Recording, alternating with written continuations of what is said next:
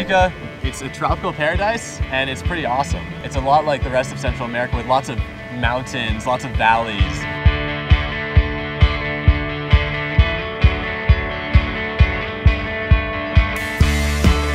My purpose for being in San Jose on this trip is to preach the gospel.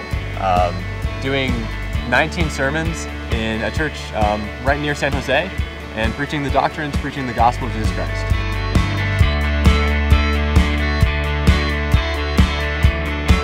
The purpose of the trips for Quiet Hour, I really stand behind ministering to people through health, through construction, and through evangelism. I would definitely go on another mission trip. I've loved this one, and I would like to go on another one.